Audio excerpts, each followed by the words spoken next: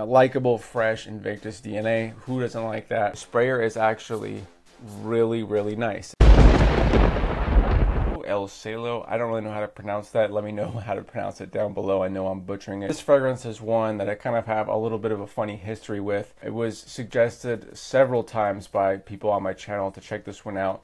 I do a lot of Armaf fragrance reviews. I do a lot of Armaf top 10 fragrance reviews. After seeing so many subscribers recommend this one to me, I wanted to go pull the trigger and buy this one on eBay. I actually had a problem with my PayPal when I was having to jump through hoops for about a month. I usually use PayPal with my eBay. I literally tried to check out with this fragrance probably about two and a half months, and I was constantly getting things in my email like, oh, do you still want to buy this? So I finally pulled the trigger on this one. Right off the bat, it's an Invictus style fragrance, and if you're watching my channel, I just reviewed another Armaf fragrance with an Invictus DNA Armaf Rixos, so I will be comparing these two right here side by side, seeing which one is the best.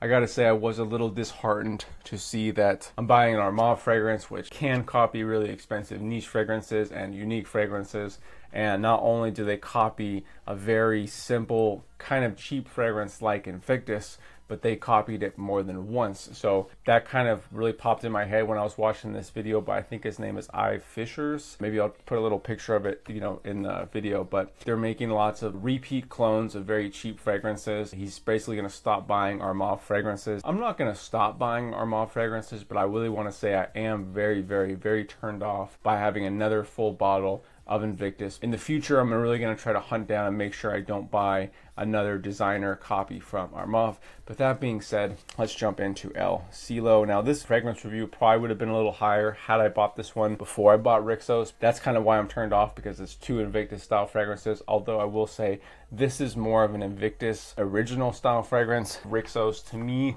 smells a little bit more of like an Invictus Aqua style fragrance. I've worn this fragrance at least 2 full days, maybe 3, and I've sprayed them side by side. I think I did 3 full days with one on one hand, one on the other. The first day, like I said, this smelled more like Invictus. The Rixos smelled more like Invictus Aqua. The second day, I was like, well, I know that. I can tell the difference. I'm just gonna spray them and not remember which one is on which hand. When I did that, I could not tell the difference. I couldn't figure it out. So I'm like, okay, these are more similar than I thought. And on the third day of testing today, I definitely did notice the same difference that I smelled the first time, which was that this smells more like Invictus and that smells like more like Invictus Aqua. As I wrote up some quick pros, some quick cons. Let's jump into pros. This is a quality bottle and smell. Now, Armavs, they go after a lot of unique style bottles, but a lot of times they'll have problems with the bottle or a weakness or something that makes the bottle just kind of break or something. I really like this bottle. It feels very sturdy. The cap feels very cheap and light, but it also feels like it's not going to break. I like how they mixed up the silver with the clear, and then they also have these multi-colors here. Also, the number one thing that's really nice about the bottle, the sprayer is actually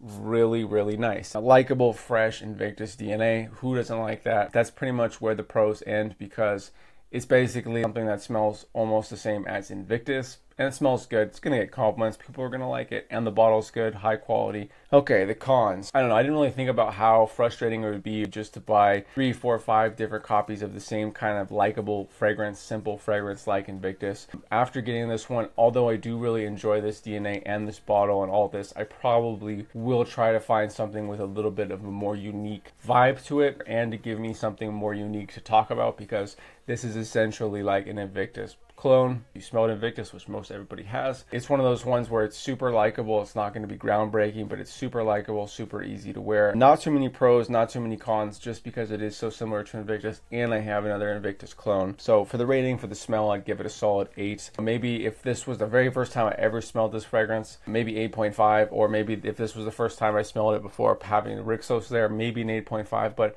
a solid 8. It's really good, it's really solid, but doesn't break any grounds. Likability, 8.5. Now I would say that Invictus is just a very likable smell. It did have a unique kind of juicy ambroxan vibe that I didn't really smell in too many fragrances prior to Invictus. So I will say a solid 8.5 for likability. Longevity and projection, I'd give it a solid 7.5.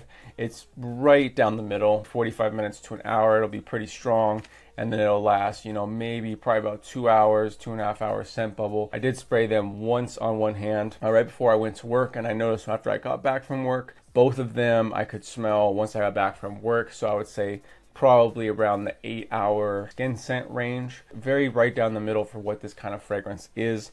If I had to pick one between Armaf Rixos and El Cielo, I would probably pick Rixos, just because this is a little bit more like the normal Invictus, which is a little bit more bubblegummy and sweet. I feel like the Rixos has a little bit more of a reserved, musky feel to it. I will say that both these, when you get real close, there is some sort of like musky vibe in there. Although the fragrance is overall sweet and smooth, there is a kind of musky vibe to it, but I do kind of prefer the Invictus Aqua style musky vibe to the original. But I mean, it's such a minor detail. Really, you could go either way. This is a nice fragrance, but unfortunately Invictus I think is like $50 or $55. So maybe if you could find this for $20, it's a nice fragrance to mix up. It's actually a very good gift. I'm seeing that it only copies a $50 fragrance and not like a $200, $300, or $400 fragrance like they could have done.